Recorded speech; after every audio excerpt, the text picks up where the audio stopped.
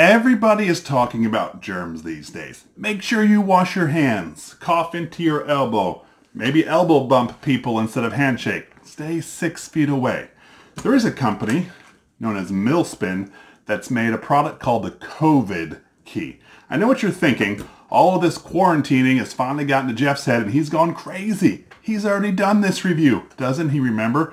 Well, that's true. I did do this review and I do use this on a daily basis, but the company reached out to me with an updated video on how to use it as a touch pen or a stylus or whatnot for those electronic devices. If you remember from my first video, I couldn't get it to work. So here, we're going to give it a second try. This is Jeff with Jeff Reviews for You, and my channel is dedicated to reviewing mostly as seen on TV items. I look at some consumer gadgets, other household items. Once in a while, I do a little bit of DIY just because I like it. If that interests you, I would love it if you would subscribe to my channel and click the bell below so you're notified every time I release a video just like this one. Now, let's see if this COVID key can really work on those touch screens.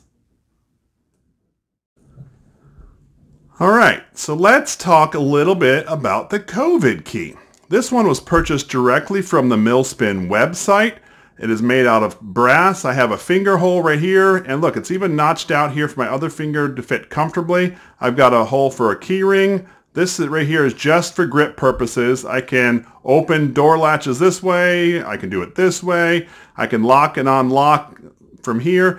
But what we're going to be looking at today is this flat surface for the stylus feature. Now, I said I purchased this from their actual website. As of right now, when this video is shot, they do not sell this on Amazon. And just a little bit of advice, there are companies that are advertising COVID key, and they're actually made in China. They're not made of brass, they're covered in brass, and they just don't do the same thing. So make sure you don't get suckered into, oh, you get 3 for $20, because most likely those won't do what you want it to do. Now, that being said, there are companies that make this right here in the USA that sell it on Amazon. Just be careful which one you buy. It's not always the best to buy the cheapest one that you can find. So what we're going to do is we're going to try this feature out. I'm going to use my cell phone right here. On the website, they tell you that you're supposed to hit it with a tip and maybe roll down. You're using this flat surface. I find that if I just hit the flat surface, it actually works better. See, oh, I almost deleted the app. Try it again. There, see how it just opened? I find that sometimes you're going to have to push down just a little bit of pressure. There's 9. Let's see. Sometimes it takes a little bit of working. 9 times 6 equals. And it's all about hitting on the flat. Sometimes if I hit the tip or the back, it doesn't connect. It's the whole flat part. All right, so I'm going to sort of try to demonstrate the signature part. Oh, look at that guy. I know him. And we'll just use a picture. Let's see. Where is the edit? There it is. And if I have a pen selected, and watch, I'm going to use the flat surface, and I'm going to write all over the screen doing my signature. That sort of models what it would be like signing your name. It's very similar to what would be there. But just make sure it's completely flat. If it's too far forward or too far back, it's not making the connection. Now, let's go try this out in a few different stores. Instead of just poking at the screen, you're actually supposed to hit it with the tip and come down. And see how it just made it work? So now I'm going to look up an item, do it again. From list or key in the My number is 4378, so let's do that. Well, a little sensitive. 4. Not working there. 3. Oops, too many. Oh, try it again. Select from list or key in the item's code.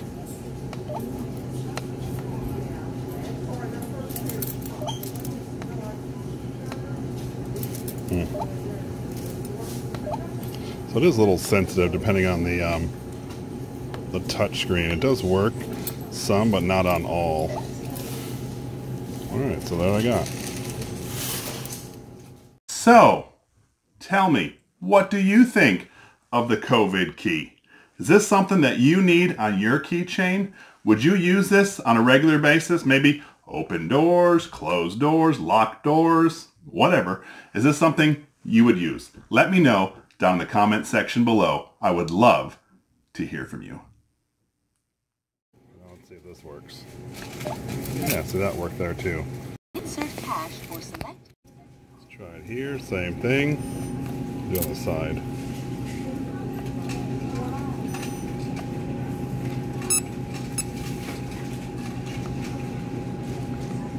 It's a rolling motion. And I'm going to use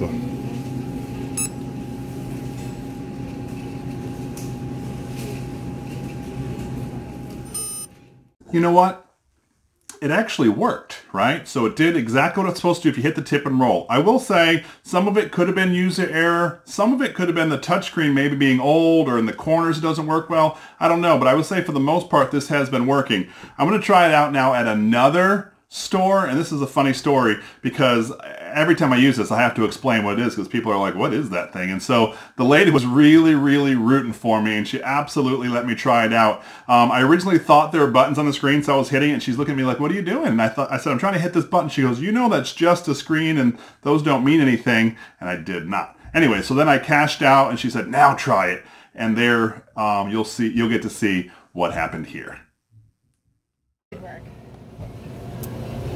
Oh, don't tell me it's not going to work. Maybe it's all the solution you're putting on there.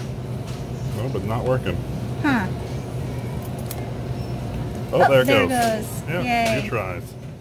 So I looked and looked and looked for a place where I could use this and sign, but for some reason, no matter how much I was spending, no one wanted me to sign it, so I could not test the actual signature part. I did get to test it just using it, and it does work. It takes a little bit of getting used to. It's not a typical stylus where you just tap. You actually tap and roll, so just make sure you know that. Remember I said earlier that I use this on a daily basis? That is no joke. And let me show you a few of the things that I do during the day using my COVID key.